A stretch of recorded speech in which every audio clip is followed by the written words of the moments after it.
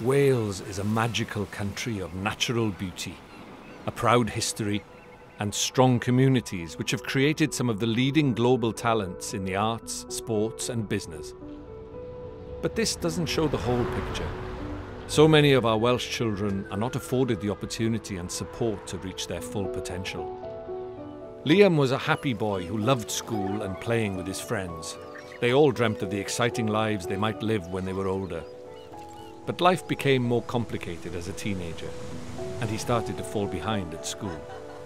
It can be hard to do the right things when you can see the benefits of crime all around you, and it's hard to say no if that makes you the odd one out.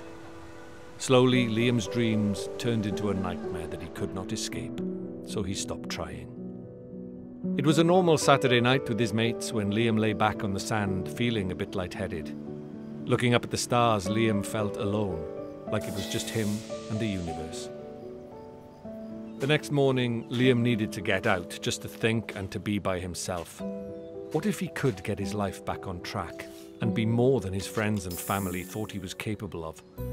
But he wasn't sure he was brave enough to do it by himself. Stepping into a new world felt scary, but also exciting. The Compass for Life showed Liam a way of shaping his dreams into a plan to make them happen. This sparked a connection for Liam, for how his education in the classroom could contribute to him achieving his longer-term ambitions. As the months went by, Liam received targeted academic support from the Yellow Sands Foundation, helping him to catch up at school and regain his confidence. Liam is determined to make the most of his potential and to enjoy life's journey wherever it takes him.